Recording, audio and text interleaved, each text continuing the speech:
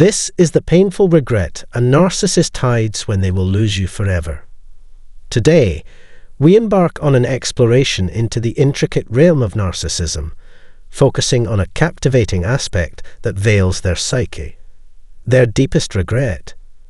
What might be the mysterious origin of this remorse?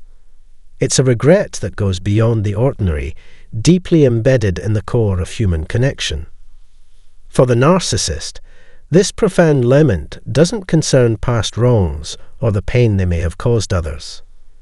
It's not about the trials they've inflicted upon individuals. Instead, it's a self-serving sorrow revolving around the loss of control and access to what can only be described as grade A supply, the ideal, tailor-made source for a narcissistic individual.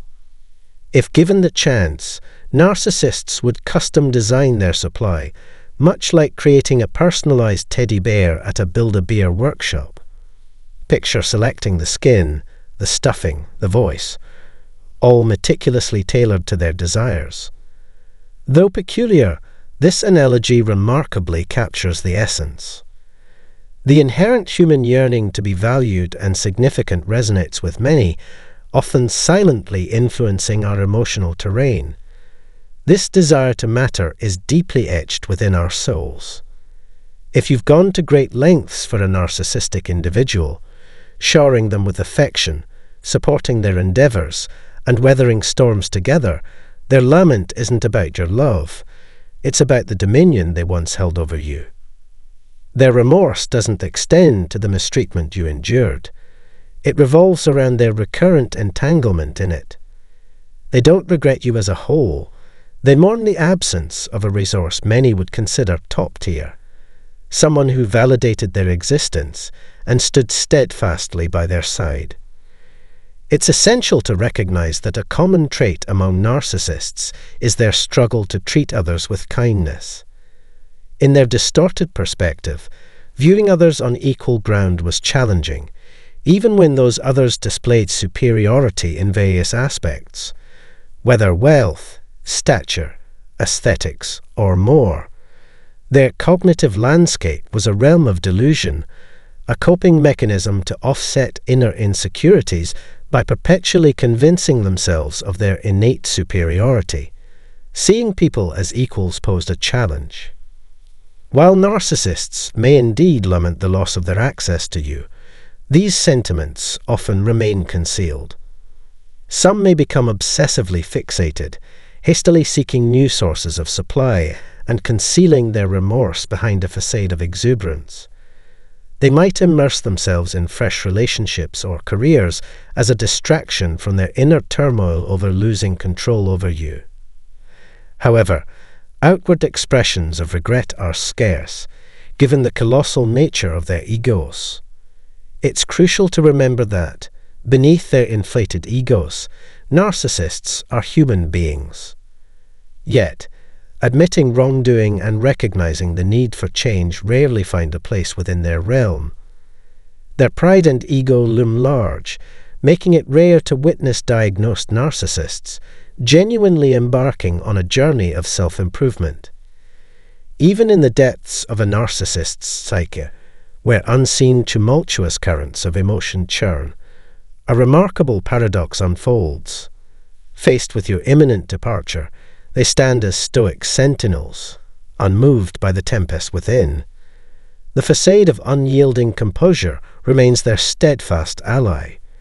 In their world, the display of emotion, the slightest crack in the veneer, equates to an admission of frailty. Paradoxically, they acknowledge the potency of emotions and vulnerability, viewing them as hallmarks of inner strength. It's a nuanced understanding that dances on the fringes of their consciousness, tantalizingly out of reach. Yet, here lies the enigma.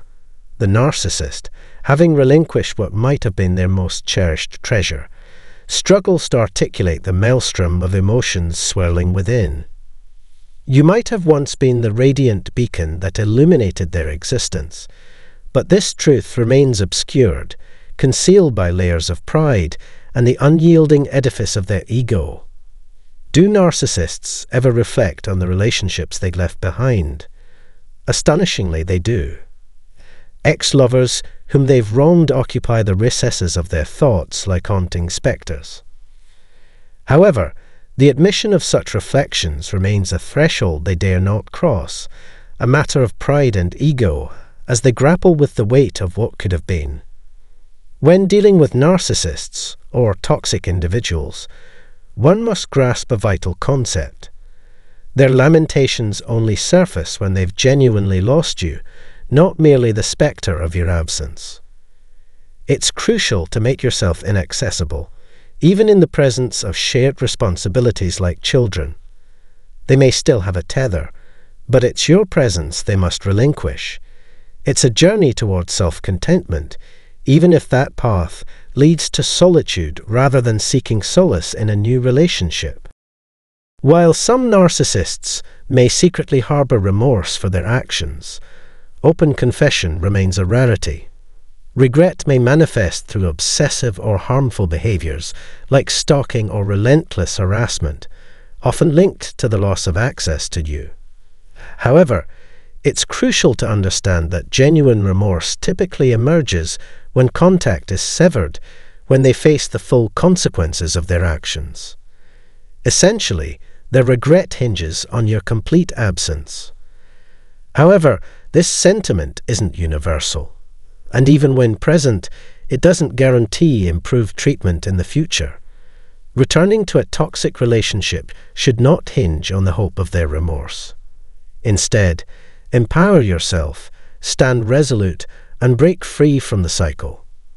Deception lies in believing that things will miraculously change. If a decade hasn't spurred transformation, what distinguishes the present?